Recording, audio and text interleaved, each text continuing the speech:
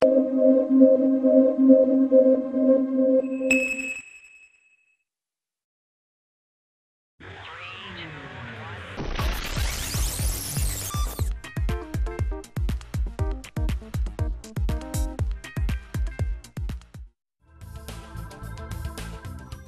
in almost 50 major motion pictures, he's not exactly pretty, but his striking talent and dark edge more than make up for that.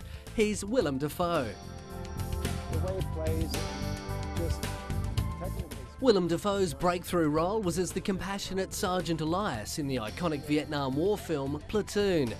He was nominated for the Academy Award for Best Supporting Actor for his performance as the soldier wrestling with his conscience in the middle of a bloody war.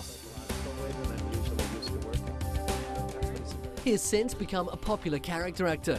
Due to his harsh facial features, he's often typecast as unstable or villainous characters, like the psychotic Green Goblin in the Spider-Man movies, and Mexican drug lord Barillo in Once Upon a Time in Mexico. So immersed was he in the role of the glider-riding Green Goblin that he did many of his own stunts. I played a lot of villains. I think there's something in that. I mean, you get to act out in a way that you know, aren't allowed to in life.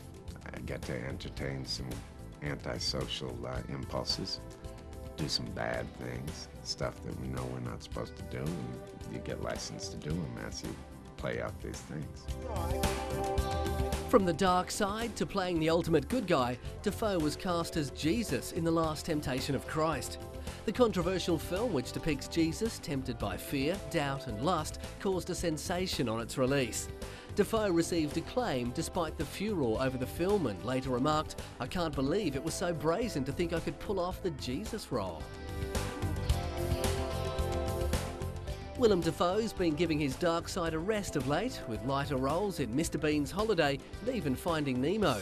Although we all know you can't keep a good screen villain down for long.